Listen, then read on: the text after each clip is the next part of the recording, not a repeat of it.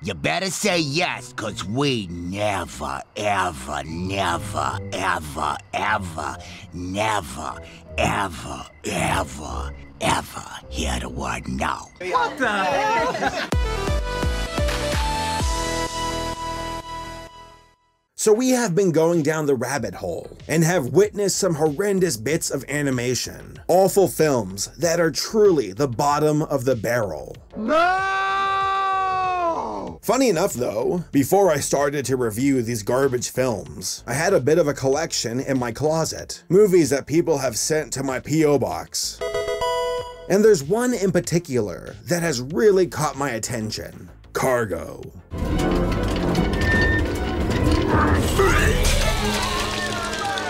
So my friends and I tried to watch this back in November, but we gave up after 20 minutes. The movie itself is just so boring. I mean, there's plenty of terrible things to laugh at in this film, but there are moments where the characters just sit on the screen and talk back and forth to one another like some kind of terrible sitcom. Now, that's not to say that there aren't some hilariously bad moments in this movie. Trust me, it has them. Jake's car, so brilliant. How about that? Was that cool? More!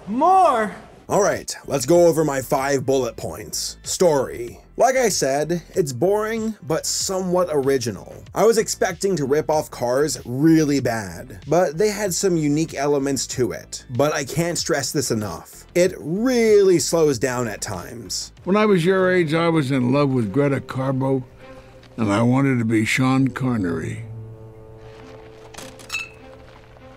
The voice acting. The majority of it is pretty good, but it definitely has its bad parts. You're all in jail. Dialogue. Again, not too bad, but there are moments where it gets really slow and really awkward. Abigail, don't be silly. Don't you care that I care? Sure I care that you care, but I don't care to see you incarcerated. That's so sweet. Well, wait a minute, I'm not saying that I care the way that you care. It's just that... Young love. Editing. It's not terrible. I mean, at least we can hear the characters. But there are moments that could have been cut down in editing that drag on for way too long.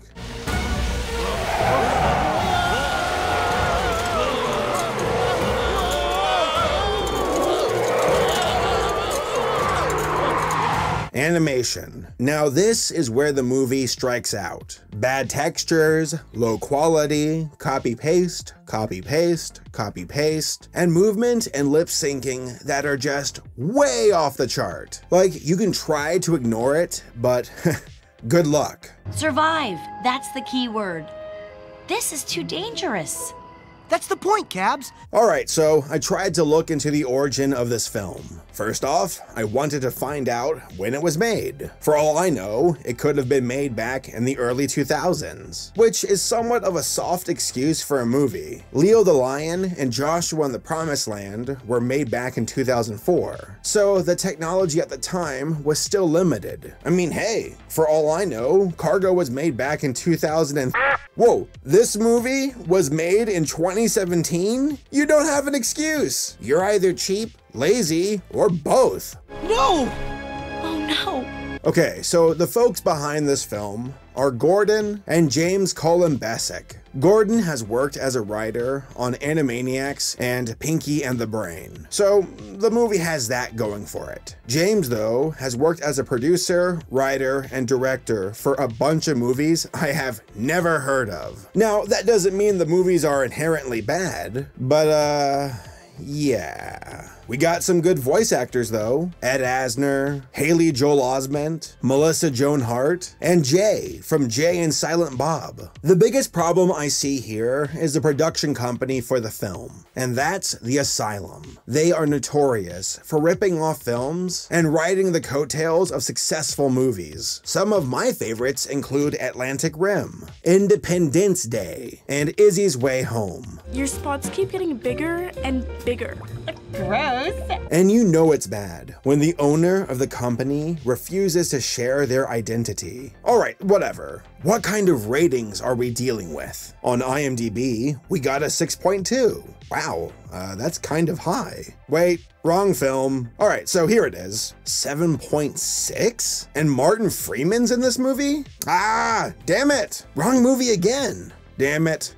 Damn it. Damn it! Why are there so many cargo movies? Okay, finally. Here it is. A 3.9 on IMDb and a 20% on Rotten Tomatoes. Oh, that's a bit more realistic.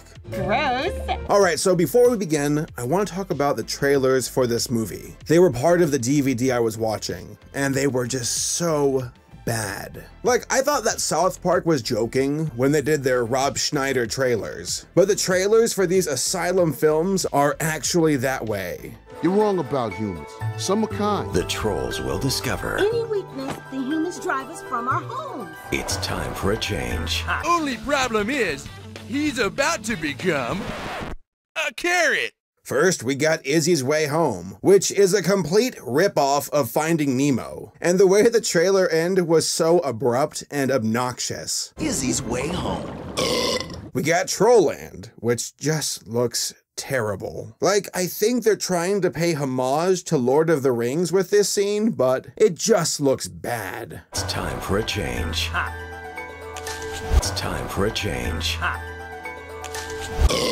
And then we got this dog movie, which is like a combination of Home Alone meets Air Bud. And this scene in the trailer does not make any sense. The tire rolls one way, and the guy goes the other. Dad.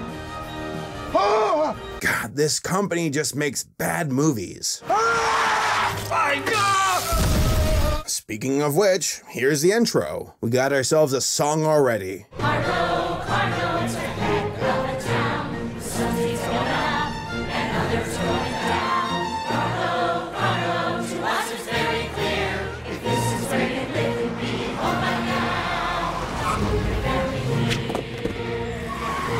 The first thing you notice is the animation, and how when the cars talk, their entire body moves with the case of the car. Like, the windows go up, the eyes go up, everything moves with the mouth, and it looks really distracting. And there are also other parts of the car that jiggle alongside with it. Danny, bud, the old pukey routine is your best bet.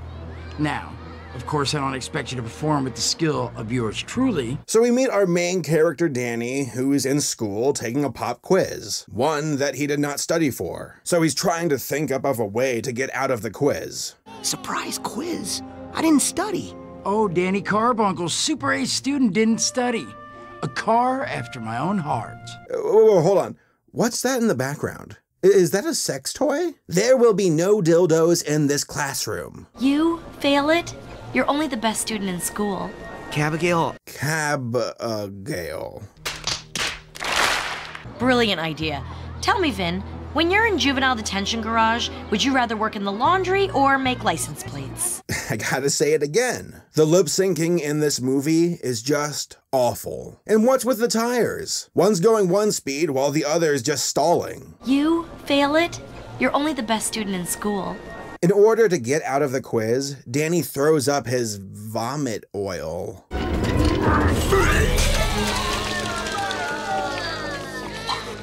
You'd better go to the nurse. Though they're not actually going to the nurse's office, and go to some street race instead. Go where the fun is and don't sit around and mope. If all you do is study, then you're just a big old dope.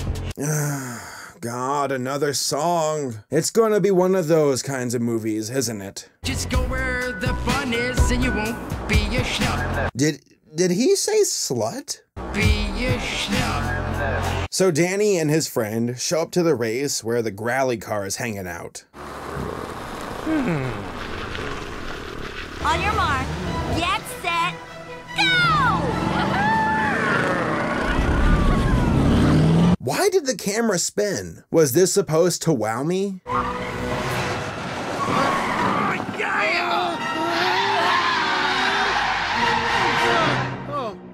Pull over! Okay, so this cop is one of my favorite characters. Besides his mop mustache, he can't stop saying, "Pull over!" Like, seriously, he says it throughout the entire movie. Pull over!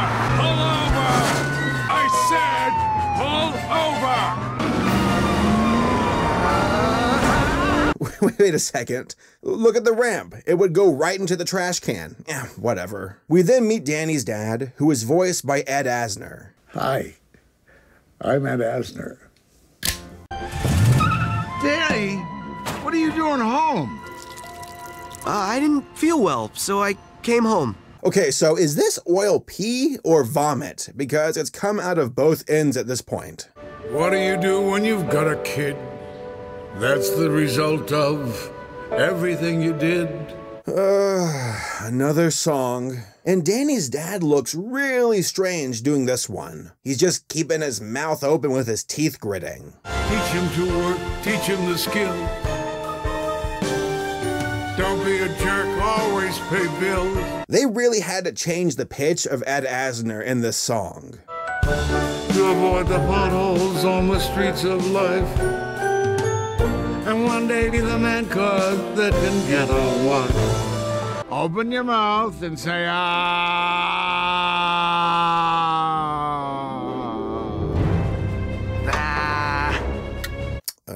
That's not his mouth. But hey, it could have been worse. Could have been his tailpipe. Maybe you should come to my garage with me. Well, hold on. How is he holding that thermometer? And you know what? And speaking of which, how do cars have kids? And I'm asking you too, Pixar. Don't think that you're completely free from this illogical world. I hated that movie. It was just too unrealistic.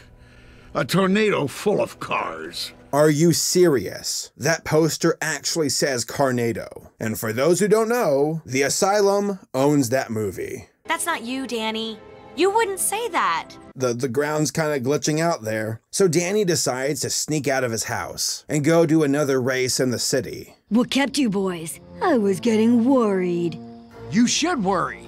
You should worry a lot. Vin, what are you doing? If he's playing dirty, so are we. Whoa, that's cheating. You just straight up attacked that guy. Pull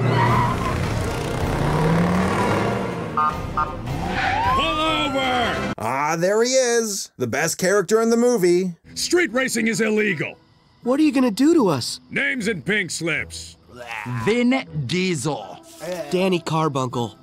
What? Were those things just hanging out in your mouth? I seriously don't understand the biology of these cars. Or the mechanics, or whatever they are. I'm gonna let you kids off with a warning. You're lucky I know your father. He's got a good engine on his shoulders. That's not where engines are. Which, you know, by the way, you guys don't even have shoulders. You don't remember what it's like to be a kid, to have fun, to take risks. I'll never be a stupid mechanic. I'll be something cool, like a race car. If you don't get that bullshit out of my face, bitch. So Danny's dad is hauling him back home, and the other guy crashes into him. No! No! Where's my dad? They took him to ICU. What's that? Intensive car unit. I'm sorry. What? He's been totaled. Totaled? Yes, he's on his way to Clunker Island in the morning. Clunker Island? Pleasure Island. Pleasure Island. Alright, so this part's kind of interesting. So when a car is totaled or dies in their world, they go to Clunker Island and have their parts harvested. That's like we taking people who are dying, send them to a place called Corpse Island, where we then harvest their organs. God, this movie's really dark. Next! I think I just need an oil change. I think we've got another one for Clunker Island. No, really, just an oil change. Really, just an oil change! Oil change! No, not Clunker Island! No, no! Ah! Like, really, really dark. I can't help but think of the brave little toaster with the junkyard scene. I took a man to a graveyard. I beg your pardon, it's quite hard enough just living with the stuff I've learned.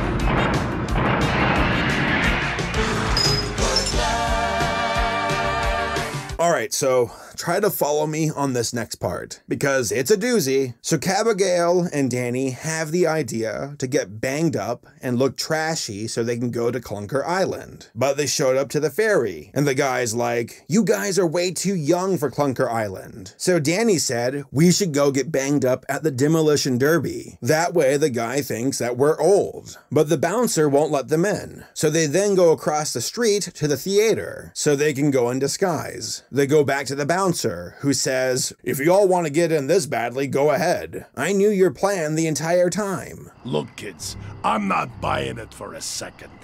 Yous guys are just wearing some costumes. No, we're not. Yes, you are. I heard your plan like an hour ago.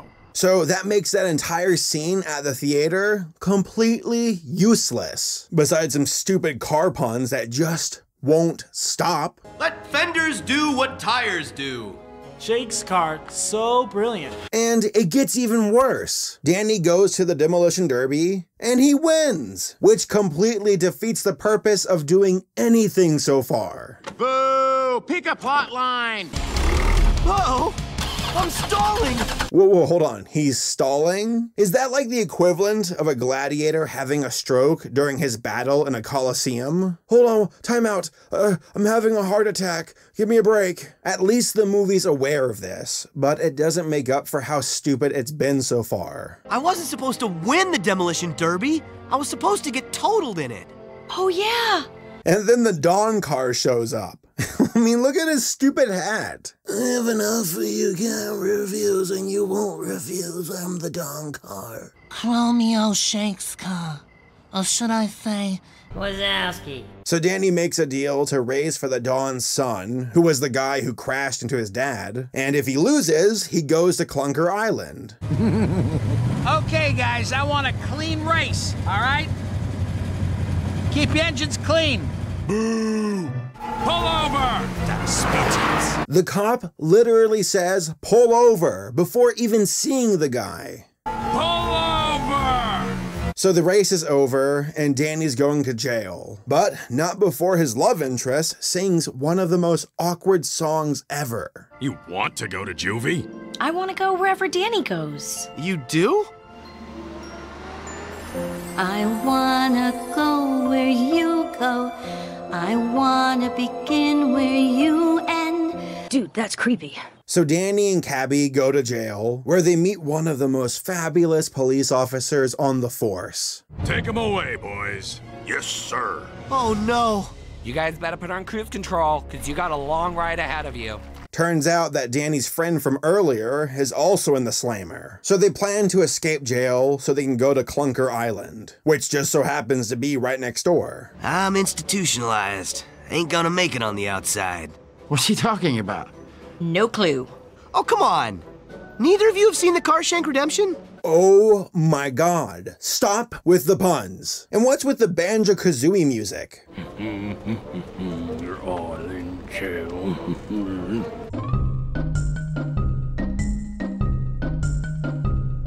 So Danny's friend goes off to distract the cops so that they could escape. You don't have to do this, Vin. We can all escape together. There's nothing for me on the outside. But Danny, you just make sure you save your dad. My dude, you were in there only for a few days. So while in the forest, they run into some voice who claims to be the spirit of the forest, and that he can grant wishes. I am the spirit of the forest.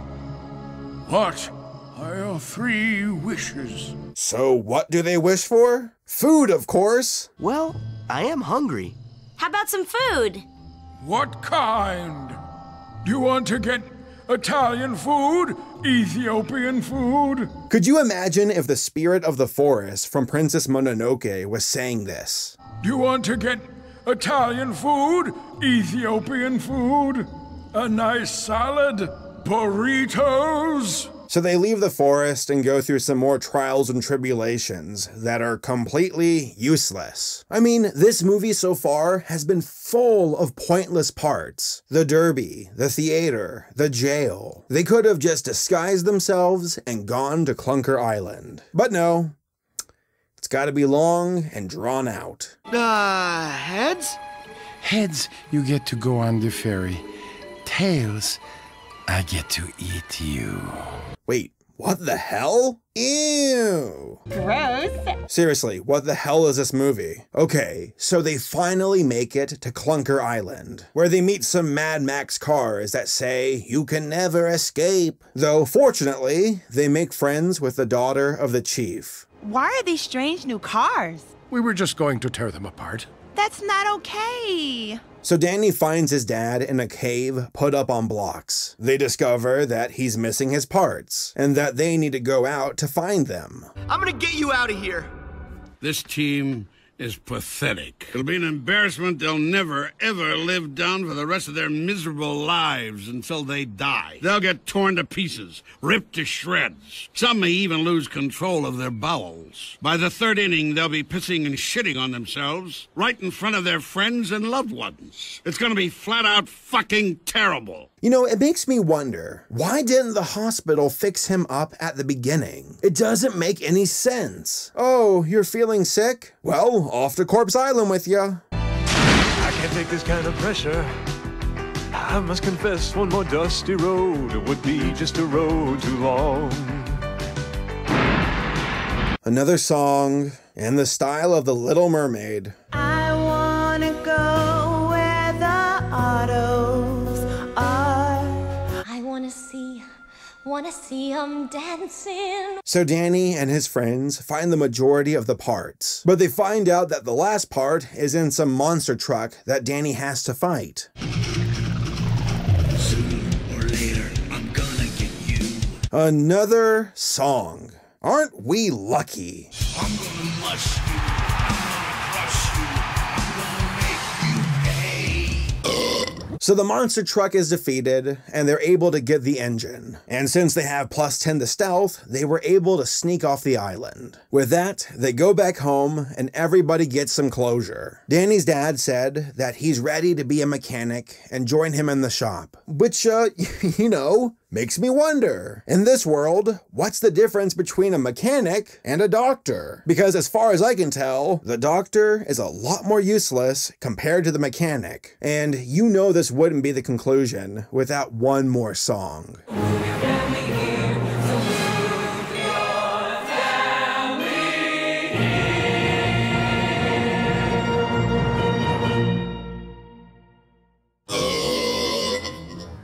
Hey guys, I just wanted to give a shout out to my top tier supporters on Patreon. Toongrin, Screenflare, Chad Butler, Mocavio, Moondoggy, Illegally Sane, and Julius. Thank you all so much for your support. That was a movie, wasn't it? Okay, so here are my final thoughts. The positives. The voice acting was pretty good, and the story is okay. It's a bit bloated and has plenty of boring, unnecessary parts, but it wasn't 100% trash. The negatives. The animation is, it's pretty bad. Not Joshua bad, but still pretty bad. The voice acting never syncs up, and the way the bodies move when the characters speak is just weird. The backgrounds look pretty half-assed too. There are also parts that should have been cut down during editing, and dialogue exchanges that were just plain awkward. Yeah, I mean, you are cool, I guess. Wait, so which is it? Am I cool or am I beautiful? I mean, you are, Gross. Overall, this is a bad film. Now, not as bad as Joshua or Leo, but still bad. And very long and boring. I mean, kids might like it, but even then, some of the themes will just go right over their heads. Like Death Island, where your body parts are harvested for others to use. Honestly, just don't watch this film. It's probably the worst Cars ripoff that has ever been made. Sparky, don't you dare! Whoa!